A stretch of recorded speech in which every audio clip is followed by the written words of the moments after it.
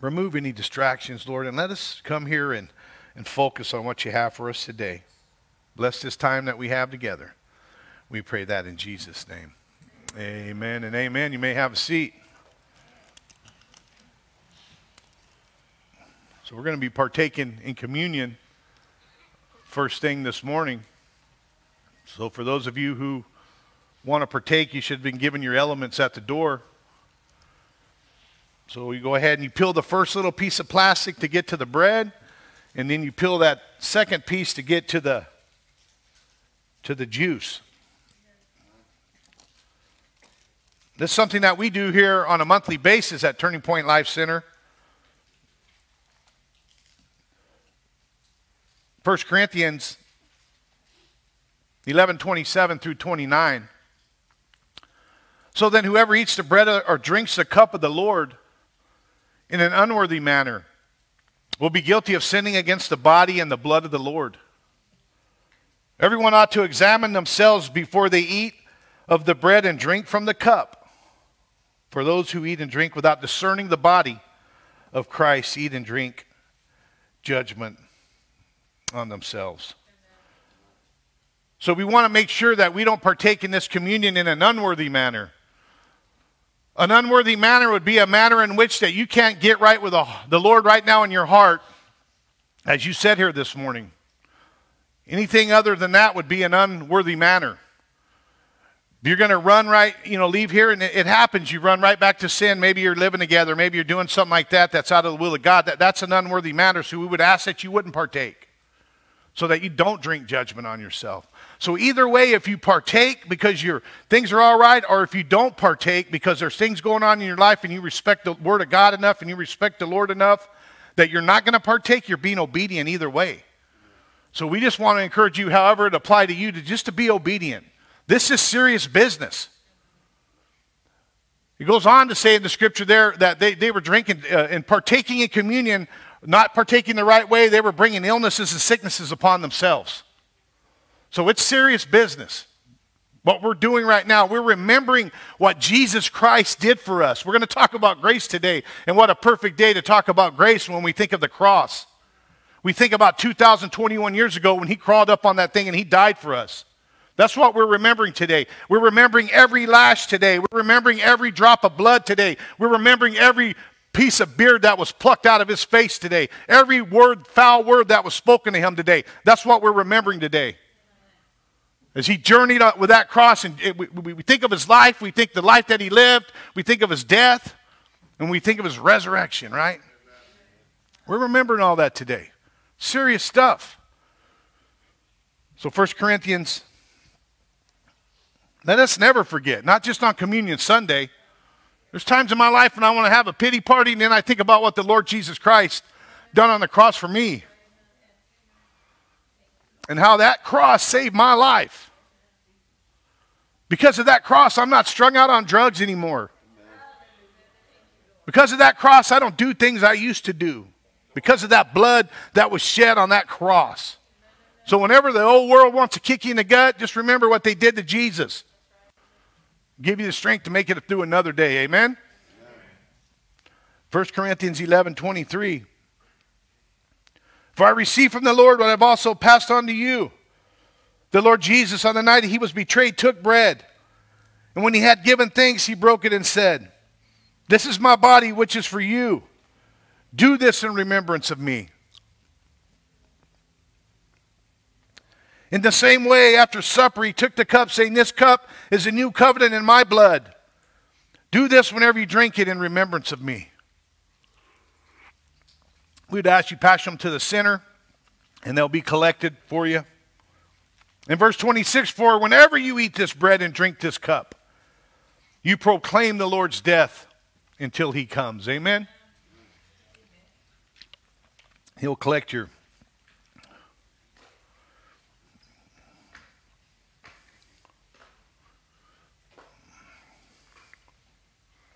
We just want to remind those that might be tuning in online that the last Sunday of the month we partake in communion, so they can always be prepared to have their elements ready and partake along with us. Amen? So the Christian life from the beginning to the end is totally dependent upon God's grace. You know, our theme for the church this year is get right with God. And because of his grace, we are able to get right with him. That's what's so cool about it. Because of God's grace, no matter what you've done, no matter what you did yesterday or the day before or last week or whatever, because of his grace, you're able to get right with him. It's up to you to come to him and get right with him, though. Amen?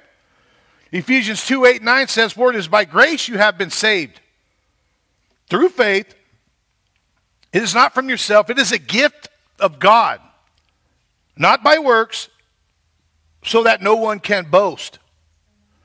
So, for it is by grace you have been saved. God is the one who initiated this grace to us. He took initiative in providing this grace for us. He's the one that chose to send his son down from heaven to pour this grace out on us. He took initiative, right? He said, man, this law is not working anymore, so I'm going to have to show some grace. The new covenant was his idea. And through that covenant, we get to receive his grace. What we just partook of was the new covenant. That was his idea.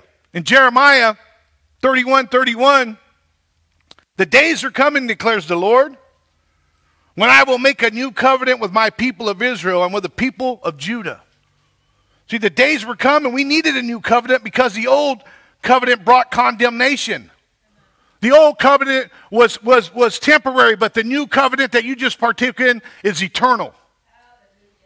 Yeah, hallelujah. Amen? Amen? It's eternal.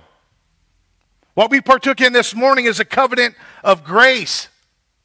And we come to him with a clean heart of repentance of our sin, and he pours that grace out upon us. He just pours it out. He's got a never-ending cup of grace that never goes empty. There's nothing in your life you can do that will stop him from wanting to pour that grace out on you as long as you come to him in confession and repentance. There's nothing you can do to make Jesus, God, or the Holy Spirit love you anymore at this very moment in your life. There's nothing that you can do. There's no amount of doors that you can knock on, no amount of plates that you can hand out, no amount of church services that you can go to, no amount of money that you can give in that offering. There's nothing you can do to make him love you anymore. Therefore, there's nothing you can do to make him love you any less. He loves you. He may not love the things that we do, but he loves us. And that's grace, right? John 1:16, out of his fullness we have received grace in place of grace already given. Grace upon grace. Not only did he show us grace for salvation, right? But now he continues to pour his grace out on us. He gives us a chance every month to remember this grace, right? When we partake in this covenant, this sacrifice that he paid, the price that he paid. We think about that empty tomb. We think about that amazing grace. And there's more grace to come. Grace upon grace. Like I said, the cup never runs empty. Full of grace. Hebrews 9:15, for this reason, Christ is the mediator of the new covenant, that those who are called may receive the promised eternal inheritance. Not that he has died as a ransom to set, now that he has died as a ransom to set them free from the sins committed under the first covenant. Right? Like we said a minute ago, for it is by grace that you have been saved. Christ carrying that cross is a perfect picture of God's grace. He doesn't ask you to die on no cross. He's not asking you to get crucified. He's not asking you to get beaten, and he's not asking you to get nailed to the tree. He's just asking you to pick up your cross and just carry it with him. Right? Maybe die to yourself a little bit. Through faith, this is not from yourself, it is a gift of God. It's a precious gift, right? A lamb without spot or blemish, perfect, sinless sacrifice was the gift. I talk about it when we'll do Christmas service. It's a gift that just keeps on giving. It's a gift that you get to unwrap. The gift that salvation that we have through the Lord Jesus Christ. It's something that you never get done opening. As the scripture even says that you work out that salvation with fear and trembling. I get to learn a little bit more and experience a little bit more of this gift of salvation every day. I experience a little bit more. Every time when I think I can't love anymore, the Lord will tell me, yeah, you can. Every time when someone's offended me to the point that I think I never can forgive them again, the Lord says, yeah, you can. And it's like, wow, I can. Because of His grace. Because of this gift. Man, gift that keeps on giving, right? That's why it's so important. If you want to give anyone a gift, give them the gift of salvation. Tell them what Jesus has done for you. Tell them what the cross is, what the blood means. Talk to them about communion. Share with them. How many of you have someone in their family that needs to hear about Christ that's going to go to hell otherwise? Quite a few of you. Sounds like you've got a lot of work to do.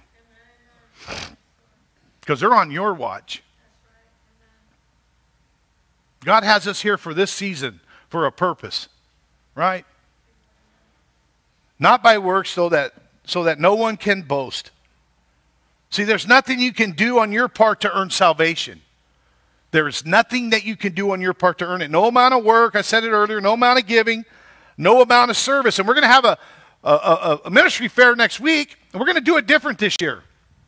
Usually we do it during service. We have tables set up, and I'll preach a little bit on gifts, and then we'll stop and we'll let you walk around and you'll sign up. But we've learned over the past that people just sign up over some emotional deal that, oh, we're in here and I better sign up to something because everyone's looking. You know, it puts a little extra pressure on people. So this year we're going to preach a message, and then we're going to, whoever wants to serve. Because we don't want you to sign up for something you don't want to do. Because then it just doesn't work out. Can walk to the other side, grab a cup of coffee, and go around. And there's plenty of places. You could be a greeter. You can work in the nursery. You can, if you want to get involved with men. And I mean, there's nothing on there that you see and you think of something. Man, say something. If you're part of this church and you want to serve, and we don't have the area, but you got a legit area you want to serve in, let's talk about it. The more the merrier. This is your church, right? And you're going to get an opportunity to serve. With the season's coming up, we're going to do our Harvest Fest this year. Set up some booths and hand out some candy and play some games and get back to that what we used to do, right? We're going to have our turkey dinner here this year. County's approved us to have our dinner here this year. We got a Christmas giveaway. We got stuff that we haven't given away from last year. Man, unless something changes dramatically in the county or in the valley here, we're going to do that too. We're going to get back on track, and it takes people to serve. It takes people who love the Lord, man, who want to do His work.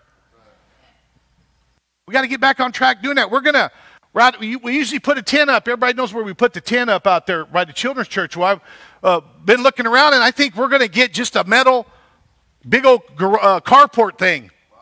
It's going to cost us a little bit of money because the tent that we share is messed up, and I was going to buy another tent. It was going to be about $4,000. It just wasn't as heavy duty. We're going to put up a permanent shade out there. That's up all year round. That's like this, but it's a 39 by 30. Almost the same measurements of that tent. It'll cover that whole place, and it'll be up year round. So we'll have shade and have a place, of shade, and we could do our stuff under that. Children's church can have a place during the wintertime, nice weather. We got a jumper if the children's church needs it. We can plug it in every Sunday for those kids, put it, and get back to what we used to do.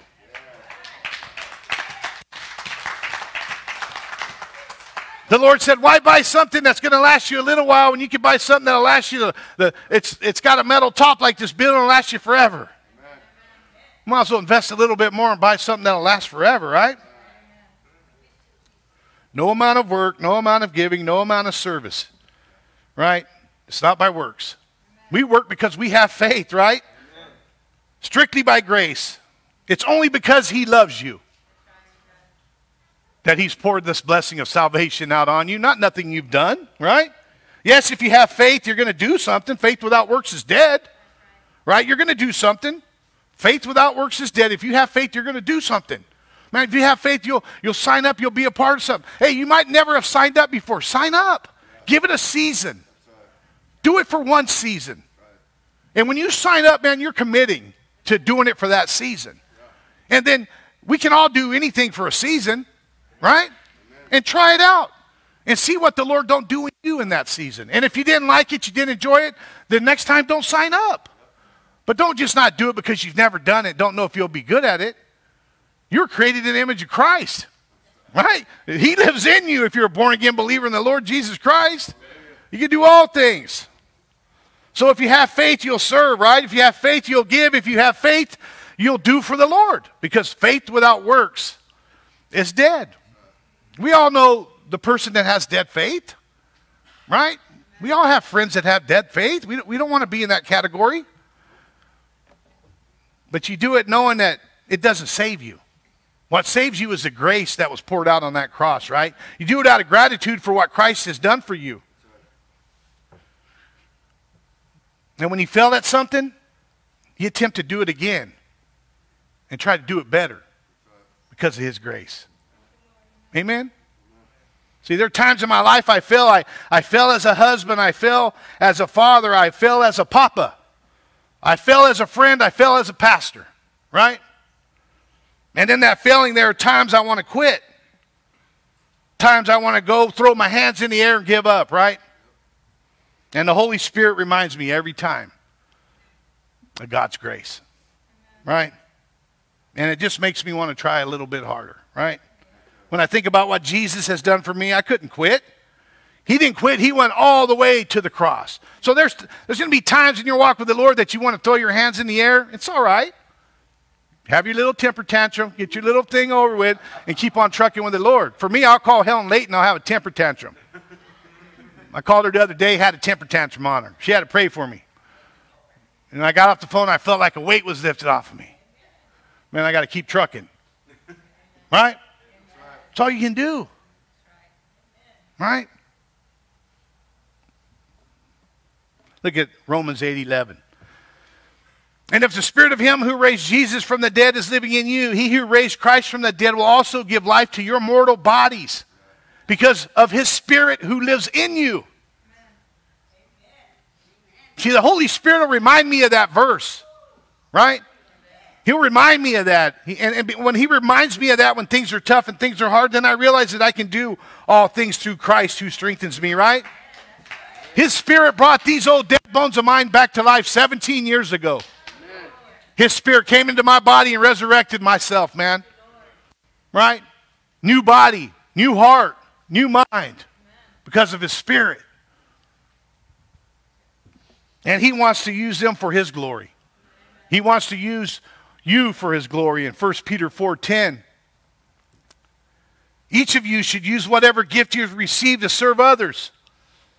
That's faithful stewards of God's grace in various forms. See, we're stewards of God's grace. He's given us a measure of grace. I'm a steward of that grace. Man, I'm supposed to take that ball that he's handed me, and I'm supposed to run with it. Right? I'm a steward of that. What are you doing with the grace that he's given you? What are you doing with the faith that he's given you? What are you doing with the mercy that he's poured out on you? What are you doing with that? You're a steward of it. I'm a steward of it. Right? So when I want to quit, I'm not being faithful steward of God's grace. Right? When I want to quit, I'm being a quitter. When you want to quit, you're being a quitter. And it says there, his grace comes in various forms. Various forms. His grace reaches us, but it should not end with us. Right? Amen. It reaches us, but it doesn't end with us.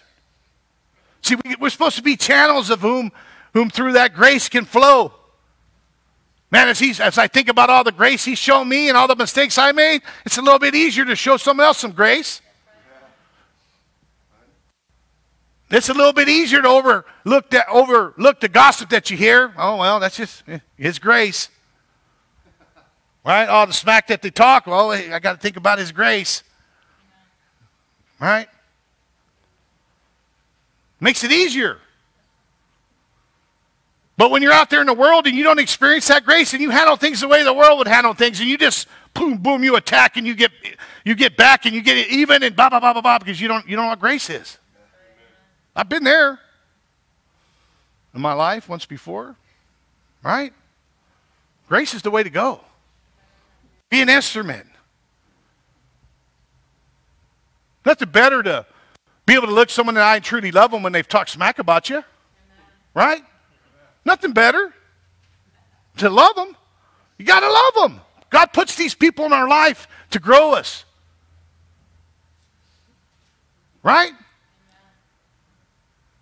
And then in those times in your life with me here lately, I've made a couple mistakes in my life and hurt someone's feelings tremendously that, man, I didn't intend on hurting at all. Farthest person from I would ever want to hurt. But then you have to go make those things right. And because of his grace, you can. Right?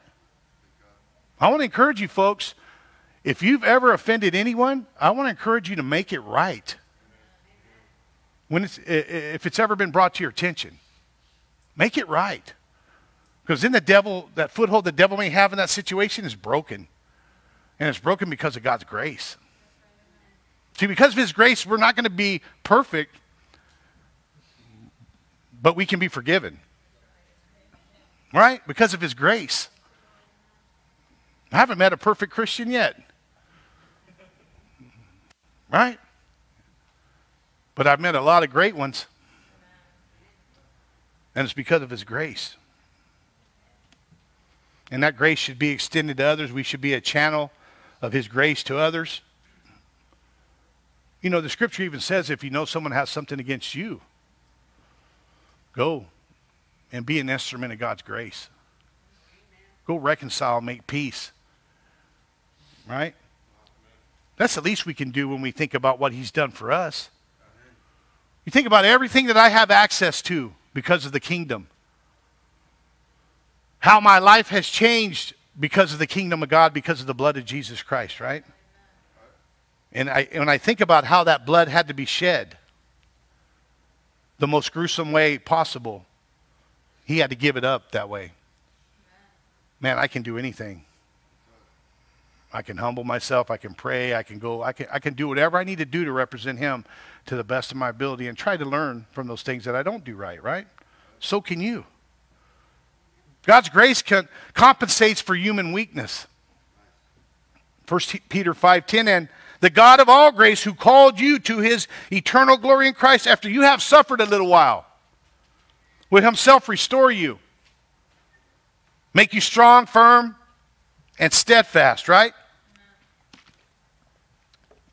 Said there in the God of all grace, our salvation is because of his grace. 1 Peter 1:10, concerning this salvation, the prophets who spoke of the grace that was to come to you, searched intently and with the greatest care. And like I said, the new covenant was grace poured out on us. It's salvation through Jesus Christ. It's a covenant of grace, right? And for those of us who have repented, we've tasted the Lord's graciousness, right? We've tasted his goodness. In 1 Peter 2:2 and 3, like newborn babies crave pure spiritual milk so that you may grow up in your salvation. Now that you have tasted that the Lord is good. See, once you taste it, man, you can rely on it, right? You try that one certain seasoning and you put it on that steak and it tastes good, man, you know that's it. That's the ticket. I've tasted that the Lord is good. Some of you have tasted that the Lord is good. You taste how good his grace is and it'll help you to overcome the things in your life. You know that through his grace there is hope for change in your life because of his grace. So because of his grace, I know the areas of my life that I need to change. I know they'll get changed because of his grace. All I got to do is put forth the effort. Whatever areas in your life that need to be changed because of his grace, you got to put forth the effort. The only thing that's preventing you from making those changes is your effort. Is your spiritual disciplines. Your daily disciplines. To be a better husband, be a better father, be a better friend. Is putting forth the effort. Because his grace is there, man. Everything you need is there. He loves us enough to change us and conform us into his image. So we shouldn't be afraid of anything that he purposes for our life. His grace will meet you in any situation. What we do wrong is when we get in a situation, instead of looking to Him, we look to ourselves. And we expect ourselves to meet the need in the situation. When all I got to say is, Lord God, your grace. I don't need it. All I need to do is be an instrument of grace. All I need to do is receive your grace. And this situation will change. And everything works for the good of those who love the Lord. Amen. Sometimes we have to be reminded of how stupid we can be. Sometimes we get comfortable. But thank God for His grace. As we submit to Him, He gives us grace that we need. The God of all grace, right? That's what that scripture said. He's the God of all grace. And He tells us in Hebrews 4:16. Here's where this is what we need to do. Let us then approach God's throne of grace with confidence so that we may receive mercy and find grace to help us in our time of need. See, before there was only one priest that could enter in to the room on the Day of Atonement. Only one priest could enter in, right? And come into His presence. But because of this grace that we partake in today, this new covenant, every believer in Christ is invited and is encouraged to come boldly to the throne of grace. I don't have to wait on a priest once a year. I can come boldly to God's throne of grace anytime I want. Doesn't matter if I'm in my car, if I'm at work, if I'm up here, if I'm sitting in the seat. It doesn't matter. I can come boldly. Boldly, He says, come boldly. Don't come afraid. Don't come ashamed. Come boldly. I got some here for you. I got a cup that's never going to run empty, a cup of grace. Come and get your fill.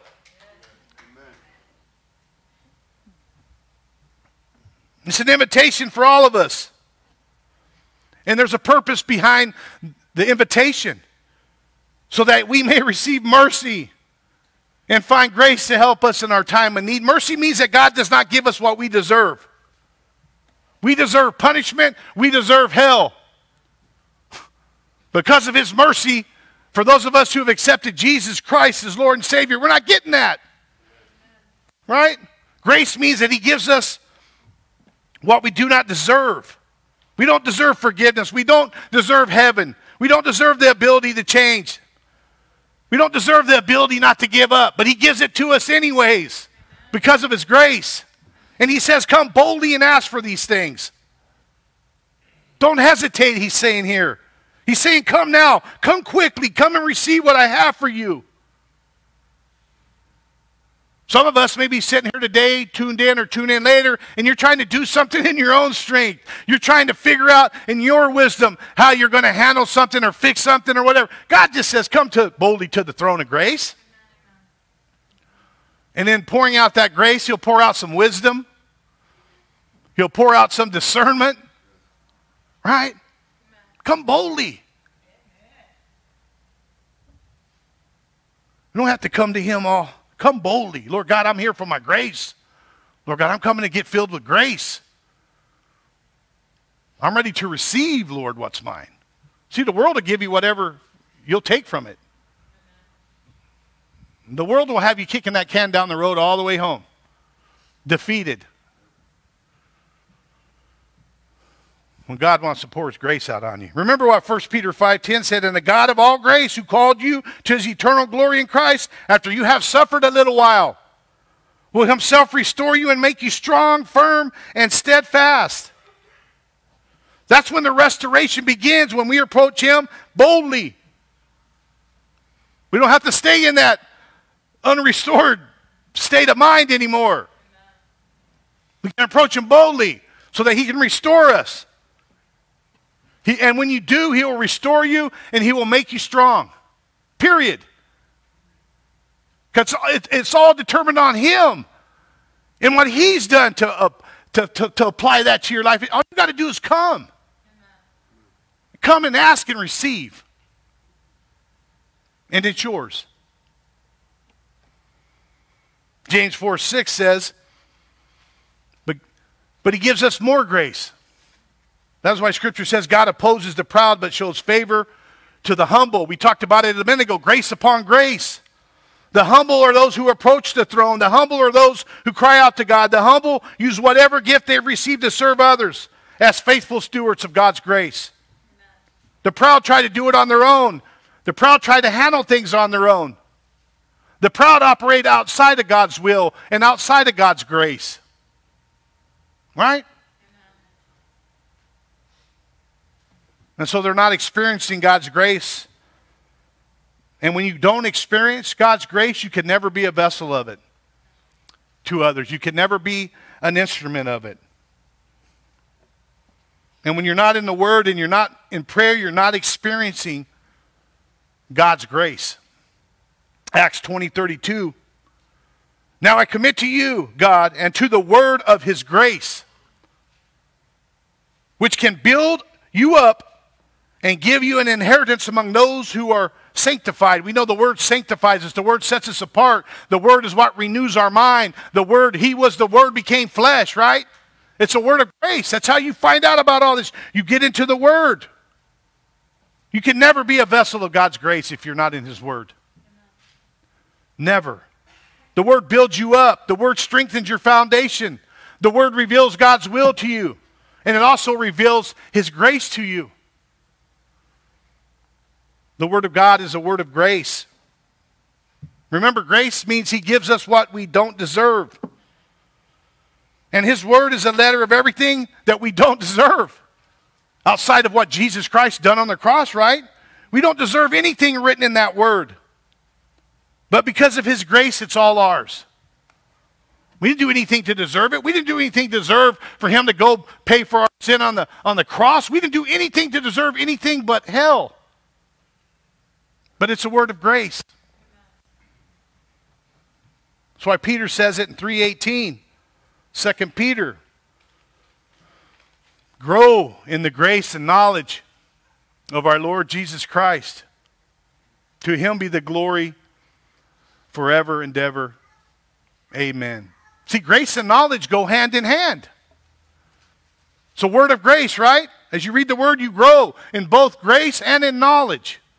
And the more you read the word, how you grow in grace is that you're more loving, you're more sensitive, you develop the fruits of the Spirit in your life. You can be more caring, you can be more gentle, you can be more respectful as the word gets in you and transforms your mind and renews your mind and heart. It fills you with his grace and you just become an instrument of his grace to others. And even in some of the hardest situations, you'll walk away thinking, wow, Lord, man, you did it there. How did I say that? How did I respond that way, Lord? How did I react that way? And it was all his grace. Because it was in you. See, we get all this word in us, right? And sometimes the Lord puts us in situations so for us to walk some of this stuff out in our lives. And then you walk out that word in your life. You're more loving. You're more compassionate. You're more forgiving. Therefore, you're more graceful, right? We're supposed to pray for grace. Psalms 25:16. Turn to me, be gracious to me, for I am lonely and afflicted. See, David is asking God to be gracious to him. He's approaching the throne of grace. He's crying out to God. He's saying, I'm afflicted, Lord. Turn to me, I'm afflicted. Pour some of that grace out on me. Peter said it, after you have suffered for a little while, he himself will restore you. He'll make you strong. He'll make you steadfast, is what Peter said. David is saying, for I'm lonely and I'm afflicted. He's seeking God's grace, right? And when I get down and out, I cry out to God as well. When I make mistakes, I seek his grace. Oh, Lord, help me to do better. Lord, help me to be better. Help me to see through your eyes, Lord. And when we fail God, he's there to restore us. His word says it right there, right? Restore you and make you strong, firm, and steadfast. Didn't say, I'll think about restoring you. Didn't say, I might restore you. Let me think. No, we'll restore you. You can get down on your knees broken, tore up, beat up, ready to give up, and crawl up off those knees restored, firm, and steadfast. And that's because of his grace.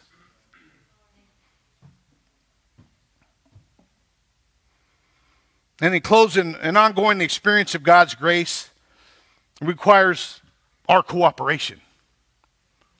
Yeah, we experience it the moment that we experience Jesus Christ as our Lord and Savior. But an ongoing experience of it, it requires our cooperation. In 2 Corinthians 6:1, as God's co-workers, we urge you not to receive God's grace in vain. Think about that. As God's co-workers. You may have co-workers wherever you work, but you have one El Jefe co-worker, and his name is God. You are God's co-workers, Christ's ambassadors. Man, God's co-workers. It was Paul who had gone to Corinth with the good news of the gospel, and through his ministry the church had been founded. But even then, as Paul wrote that passage, Paul was not concerned that everybody, he was concerned that everybody in the church who professed to be saved weren't truly saved. Right? And as Paul had that concern, I would imagine that there are many men who stand behind pulpits like this every week who have the same concern. You've heard me say it 100 times. It's just not about saying some prayer. Right? So I echo today what Paul said in 2 Corinthians 13:5. Examine yourself to see whether you are in the faith. Test yourself. Do you not realize that Christ Jesus is in you? Unless, of course, you fail the test. Examine yourself to see if you're in the faith. Test yourself. Right? Don't take God's grace for granted. Don't live any old certain way because of his grace. I've heard of people say it a million times. Oh, we're in a time of grace. This is a time of grace, man. All I got to do is go to him. His grace should motivate you to be the best that you can be. And if you're truly seeking and serving in the way that you should, his grace will motivate you to be the best that you can be. You won't trample on it. You won't take it for granted. See, you then understand it has nothing to do with you and everything to do with him. That's why Paul said, turn to me and be gracious to me, for I am lonely and afflicted. Paul knew where it came from. Paul knew where the source was. Lord, turn to me. Man, just look at me. I'm lonely. I'm afflicted. Lord, give it to me. Paul didn't turn to a bottle or a bag or anything else. Lord God, turn to me. He went straight to the source, right? And one way we can receive his grace in vain is by not being an instrument of his grace to others. So often we want everyone to be graceful to us, yet, but we don't want to return that same gracefulness to others. Man, we have to, church. We have to. And if at times you struggle with that, just seek him. Right? Just approach his throne with confidence. Just be real with him in your struggle. As Paul was, I'm afflicted. Lord, I need your help. I need you to pour some of that grace out on me. I've come to him and said, Lord God, I need you right now. There's been times I stood right there. This morning I stood right there and said, Lord, I can't even preach this message. I need you. I don't even have it in me this morning, Lord. I don't even feel like it. Serious. I don't even want to be here this morning, Lord. And he shows up.